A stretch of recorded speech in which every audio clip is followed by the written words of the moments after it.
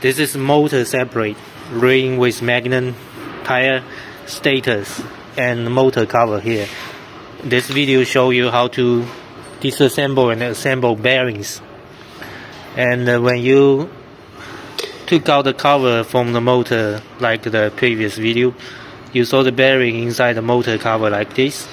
And I show you the process to take the bearing out. First you have to take the oil seal out.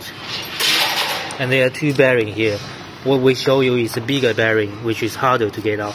And you need a piece of the steel like this. And hammer it out. And you need a support, something like this. And this pipe need to be something like 21 millimeters. 要不要量？量不量？不量，21告诉他就好了，21左右嘛。对。21 millimeters. And once the bearing out, you could replace a new bearing for some methods. With you need something with a flat surface, and you need to hammer the new bearing in.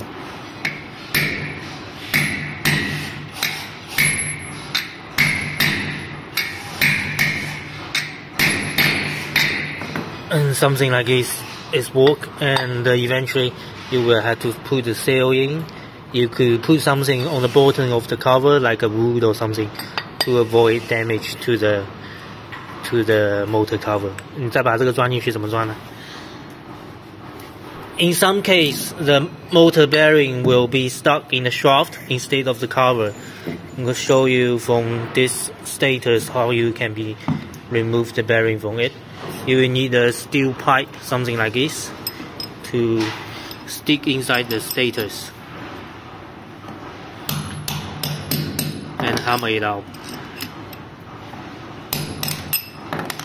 And the motor is out.